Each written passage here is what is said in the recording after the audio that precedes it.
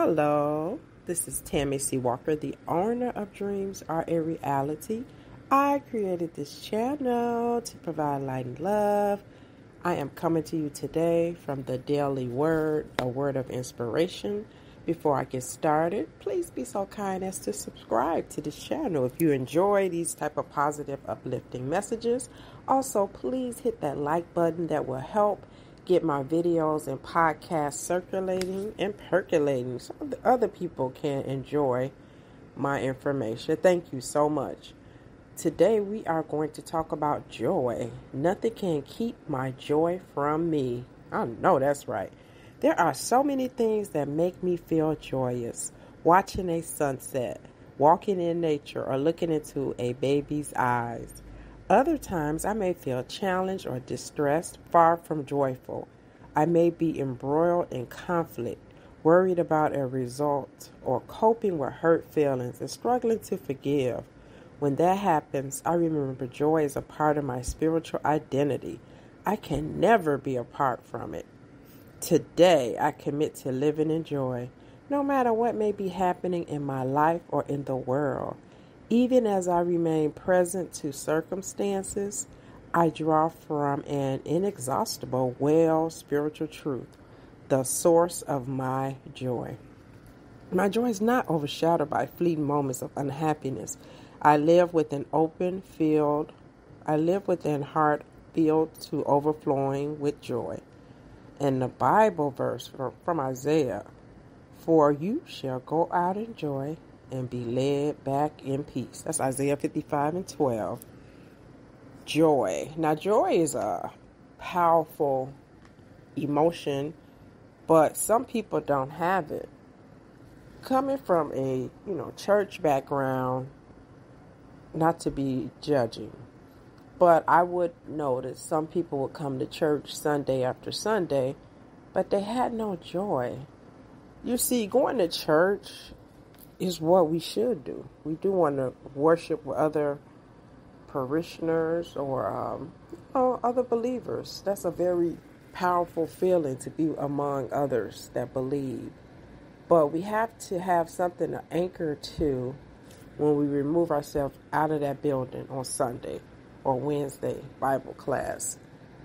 And, believe it or not, a lot of Christians or believers, now I don't know if it's a lot, but some definitely don't have any joy because we are the church. That's one thing I always remember. We are the church. And you got to have something to hold on to when you're not at church. Some of my biggest breakthrough moments came from me praying and worshiping at home. Of course, going to church definitely helped me. But you got to know how to do it for yourself. Have you ever met some people, they may not attend church and they know that you do, and they'll say, "When you go to church, say a prayer for me." But you know what? They don't have to do that because we all have a hotline to God. If you believe someone that goes to church Sunday after Sunday, when they pray, God hears them. Someone who don't attend church, if they still have a relationship with God, He hears them. So you don't have to tell somebody to pray for you. That's an inward action that you can do for yourself. That joy is something that's unexplainable. I remember having it. Of course, I always say this first. I want nobody to think that, I was diagnosed with cancer and I was like, ha, ha, ha. No, the first few weeks was rough. But once I processed it, my joy came back because I still was grateful for the supporting cast that I had, which was a lot of friends and family who rallied around me. I was happy that my doctors, I had a team of doctors. I think I had like maybe 4 or 5 doctors, oncologists, primary doctor, radiologist, plastic surgeon. Yeah, I had a lot of doctors, but they took good care of me. And you feel better when you have people that care and really hear out your concerns when you're dealing with a major illness. And I had a social worker. I had a lot. I had a lot of support. So such a scary time, I still felt supported. So my joy was still there. I was also joyous because I was off work, but I had an income. I had short-term disability. I was grateful for that. it was a lot of things going in my favor. As I speak to a lot of people, and it's human nature until you learn how to change your thoughts, they go to the dark side pretty quickly, regardless of what situation it is. It could be a job loss. It could be having issues with a relationship, like with their parents or a sibling or a romantic relationship. It could be, it's just so many things. Their own health. It's like just quick to go to the dark side. But if you could keep it positive, it helps. Again, anybody that listens to my channel and you know me personally, I'll never be a fake. I'll never be a fraud. I battle with anxiety, and I could think negative sometimes too. But this is why I do these tools in the morning, because it'll get me back on track. This is why I have my therapy appointment on Thursday, because speaking to her helps keep me focused.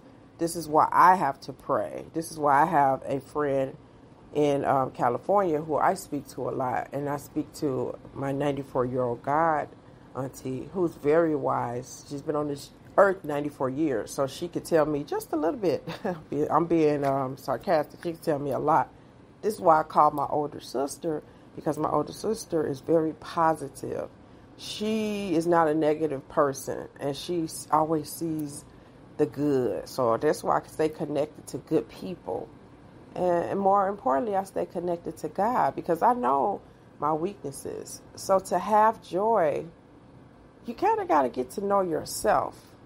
To have joy, you can't panic. I think that's the key to having joy, because the human nature, we always panic. I use these words always and many and a lot. Sometimes it's exaggerated, but when we get bad news, we do panic. It is human nature, fight or flight. And nobody wants to get let go when they have a mortgage or rent to pay. Nobody wants to get a breakup unannounced, like you didn't even see it coming. That's hard to go through. Your child, something happens to your child or your adult child.